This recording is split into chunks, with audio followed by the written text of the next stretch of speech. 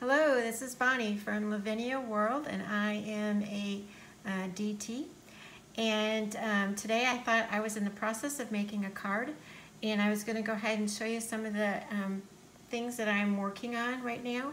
In another video, I have made a card, and this was part of it, and I decided to deconstruct it. And this is going to be what I took from that deconstruction and making it into a new card. So anyway, what I want to explain to you first is what I did with this little circle, and that is I used Lavinia's stamps, and this one is called LAV411, and it's Silhouette Thistle. And what I did was I stamped that with the black VersaFine Clair Nocturne. And then what I did after I did that is I used clear embossing powder, and I went over that, all the black that I stamped. After that, I put a little bit of glue on, and I used this gorgeous Fairy Hugs glitter that Lavinia World now carries, and you can see how really pretty that is and sparkly. It is called Plum, and you can find it in the Lavinia World store, and it's the Fairy Hugs, and it's really gorgeous, gorgeous glitter. So that's what this was, and then the other thing is I just used my Copic multi-liner 0.5, and I just went around the outside of the circle, and I went around everything that I did when I made the put the glitter on. So that's going to be my focal point of my card. Then what I did, and this was all stamped on the paper that Lavinia World is carrying. We are 3 digital paper, and this particular paper is called a Watercolor Strokes. And actually all this paper that I'm using for this card is Watercolor Strokes. Then what I did is I made a smaller piece. I printed off a smaller piece of the digital paper. It's like 4x4. And what I did was I stamped this sentiment, the Lavinia stamp sentiment, and that is LAV485, See a Fairy, Make a Wish. And I just used the VersaFine Clear, not Nocturne, but Morning Mist. And then after I did that, I also used, again, the same ink, the Morning Mist, and I stamped this, and that is called Snow Shrub LAV501.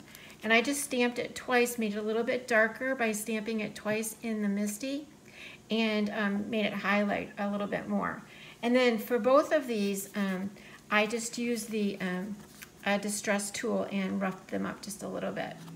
So that is going to be my base. But what I wanted to show you today, which is kind of fun, is again, this piece of paper, again, is from the We Are 3 digital paper. It's Watercolor Strokes.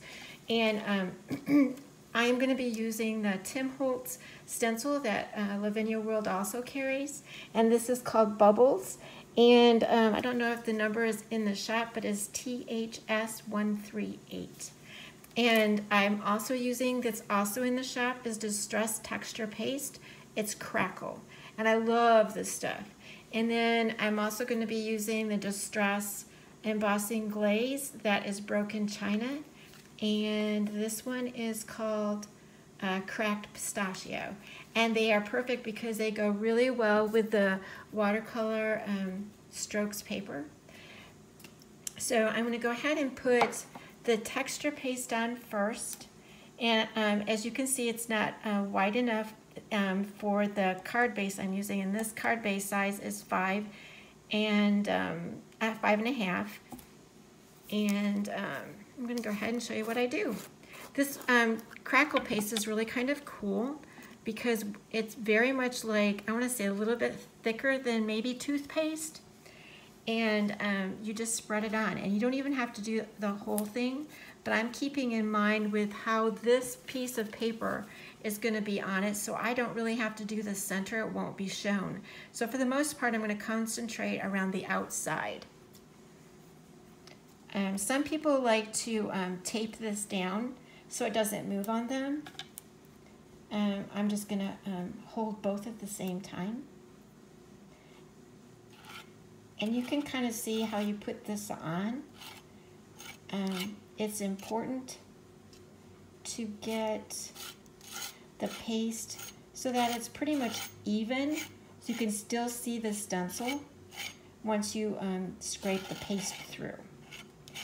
And this does not need to be a perfect. You can just have some covered and some not covered. I'm thinking of it more like, well, it's called bubbles, so I'm thinking of it more like bubbles. Now the tricky part of this is going to be going around the outside edges and having my stencil be a little bit wet. But I want to show you how awesome the stencil is when you take it off. Look at that. It's just really, really cool. This would make a great, great watercolor scene too, because it's just the bubbles. I think I'm going to go ahead and do this side right here because this part is already wet. And I think what I'm going to do is, it's really kind of important. You don't want to wait too long to put the embossing powder on because you want it to stick. And the embossing powder, the glaze, is going to go on right away. So I'm just going to do these two sides first, and then I'm going to add the top and the bottom. So let me quick get this. I don't want it to dry up too much. And when you can tell when it's drying too, because this is Crackle, like I said, it'll start cracking. And that's really cool. It's just such cool paste. I love it. Let me get this little bit up here. Okay. See, that is just so awesome. All right, so what I need to do next is I'm going to grab a piece of paper and put the lid back on my texture paste a minute, and I'm going to put some of this Distress Oxide in specific places. I don't want it to mix, and so what you do when you want to do it that way, you have to pinch it and put it in special places. Usually when I do this, I do the whole area, but I want this to have a variety of color, and the best way to do that is to pinch it and put it on, as you can see. The other thing cool about digital paper is it will take on how do I say this? The paste will take on the color of digital paper. Somehow it absorbs into anything that's watercolor based or water based, it absorbs into it. So that's kind of cool too. So as you can see, I'm just pinching this on in special places. All right, so the next one I want to do is the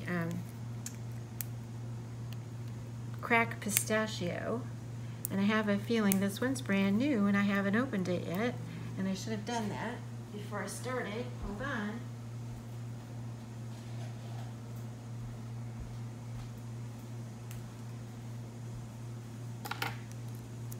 All right, all these are sealed with plastic, which is great, and then it also usually has a cap at the top, and you need to take that off also. There we go. Easy enough. So again, back to pinching. I want this, like I said, to be two random colors.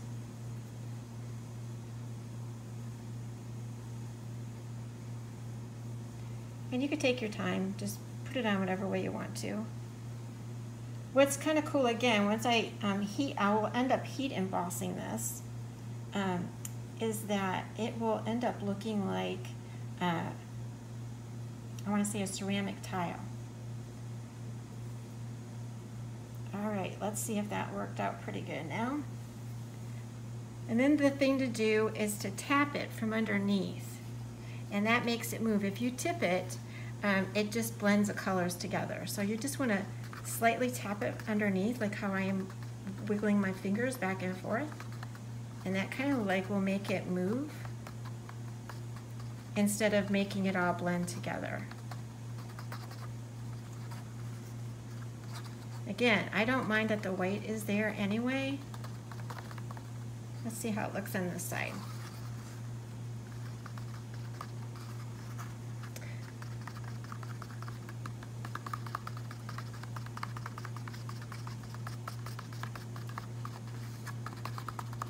And what I'll do is I'll wait for this to dry, like I said, and then I'll do the top and the bottom.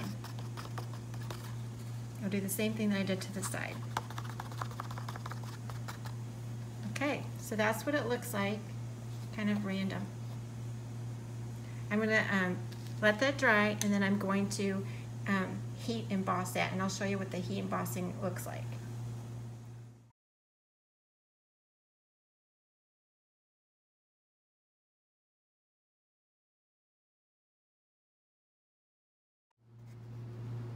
All right, so I wanted you to see what that looks like really close up also.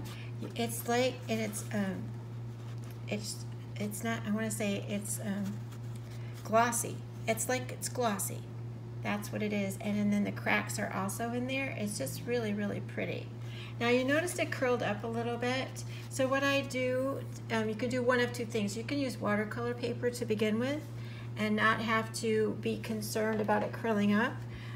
Or you can use a little bit of, I use a little bit of water, and I just spritz it lightly, and then so that it will curl a little bit, or the paper will get a little bit softer, and I'll be able to smooth it out. As you can see, that's like what I try to do. Because this is, it makes the paper thicker to add the paste, and then to add the embossing glaze. But like I said, if that bothers you, you go ahead and use watercolor paper and you won't have this issue. And you can still print the digital paper on watercolor paper, you just get a little bit different texture. So I'm gonna go ahead and do the top and the bottom, and I'll be back to show you what that looks like. I have all 4 sides completed now, and you can see it's got the crackle and a little bit of the glaze look to it. Again, I wanted to show you that I'm going to put this over the center, and I just went ahead and put some double-sided tape on the back, and I'm going to just adhere it, and then the card will be finished. I also put double-sided tape on the floral part and already attached that, so you didn't have to watch me do that. So, right. So that's going to be our card. I'm going to center this over to the side a little bit instead of in the center. And the double-sided tape sticks fine on top of the glaze as well. So that's the finished card. I hope you enjoyed that. And I want to remind you to subscribe. There should be a button up here at the top where you can even click on that. And then we also want to remind you that our DT share tutorials every Monday, Wednesday, and Friday. And please stop by and see what our new releases are at laviniaworld.com. We always have something fun and new for you to check out. And just a reminder, one of the new things is our beautiful, beautiful Fairy Hugs glitter. So I enjoyed you stopping by. Any questions or anything, please leave those in the comments below. Also, all the products that I used will be linked below underneath this video. Thanks so much.